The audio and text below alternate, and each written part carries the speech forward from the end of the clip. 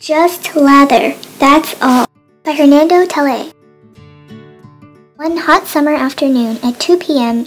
in Colombia, the captain of the military, Captain Torres, decided to go to the barber shop for a nice shave.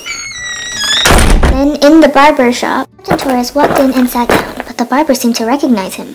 Captain Torres summarized his day, and his brutality is confirmed when he reminds the barber of last week, when he summoned the town together to view target practice on the bodies of hanged rebels. After Captain Torres had finished speaking, the barber realized that he was his enemy.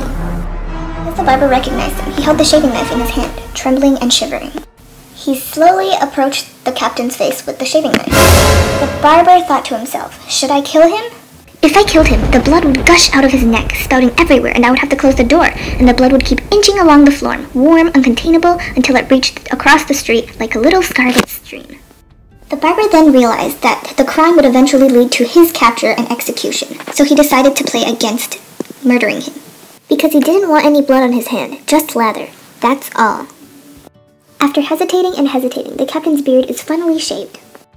Captain Torres gets ready to leave, but then all of a sudden he turns around and says, "They told me you'd kill me. I came to find out. But killing isn't easy.